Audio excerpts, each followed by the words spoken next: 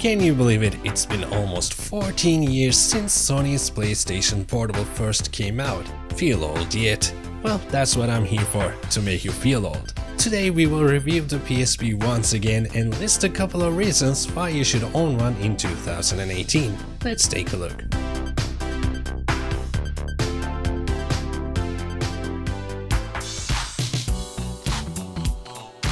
I love PSP's design. It actually reminds me the first model of Nintendo's Game Boy Advance. It's very comfortable to hold and the button layout is just perfect. The D-pad and the classic PlayStation buttons look and feel great. Size-wise, it's light, small, and it can fit in your pocket. The back of the console reminds me of the Walkman from the 90s. Actually, Sony confirmed that's what they tried to achieve with the PSP, a modern Walkman. They even called it Walkman of the 21st century, referring to its multimedia capabilities. PlayStation Portable had 5 different models during its life cycle. The 2000 and 3000 usually considered to be the best of them all. This is probably because you can hook them up and play your games on a TV. 3000 also considered to have the best screen, which is kinda true and kinda not. I'm gonna talk about that in a minute.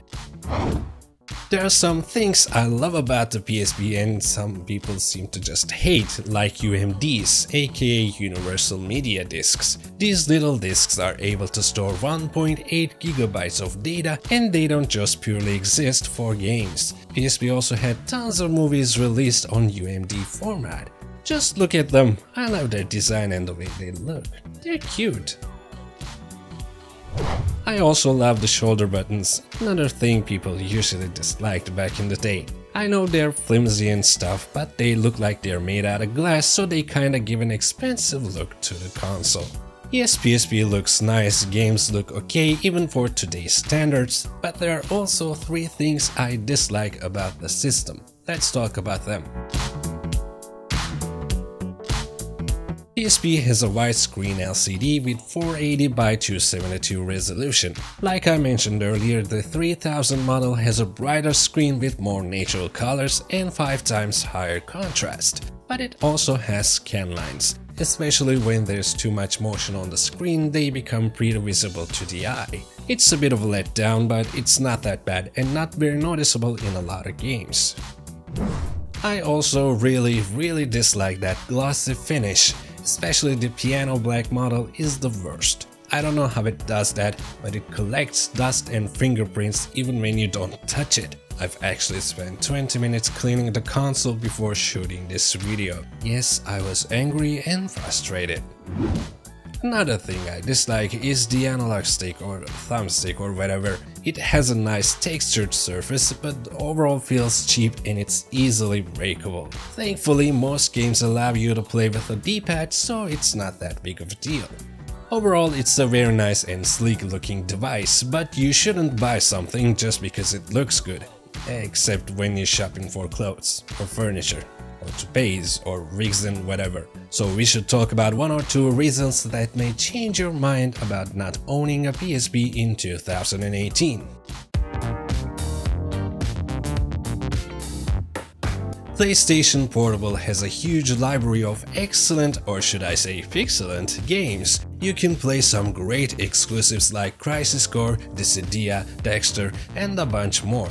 PSP also has some great versions of some PS2 and PS3 titles like Tekken, God of War, and Persona 3. If they are not enough, PSP is also capable of running the entire library of PlayStation 1 games. But most importantly, when you buy a PSP, you buy a great retro gaming machine. I'm not even talking about hacking, emulators or homebrew. PSP has tons of retro game compilations from Activision, Atari, Capcom and even Sega. It's kinda unique in that way, just like the dream of a retro gamer came true. Still to this day, no other console lets you play almost half of the entire history of gaming like PSP does. And in my opinion, this reason alone is enough to own one in 2018. I know a lot of people think like, well, my phone is able to do everything a PSP does, and probably more. But let's be real here. Have you ever played an old game with touchscreen controls and really enjoyed it? I have not. And if it's a problem for you too, you know you have to have a Bluetooth controller with you. Which wouldn't make any sense since PSP itself is not any bigger or heavier than a regular controller. Besides, you know all that emulators and the Bluetooth connection will drain your smartphone's precious battery life in a couple of hours. You wouldn't want that.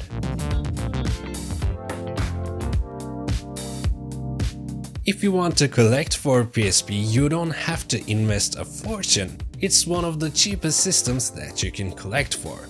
You can easily find any model you want and tons of games for really good prices. This is actually my second PSP that I bought 4 or 5 months ago, and I only paid $30 for it. It's in great condition, and it also came with 3 games and bunch of other extras like a carrying case. Just be on the lookout consistently, and no matter which country you live in, you will probably find a great deal whether for the PSP system or its games. And did I mention UMDs are really fun to collect for? I just love them.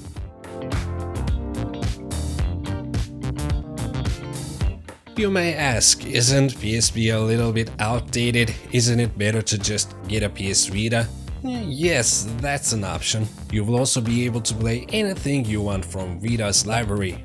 But don't get me wrong, I love the Vita and I'm a proud owner of a slim model myself, but it's still pretty much on the expensive side.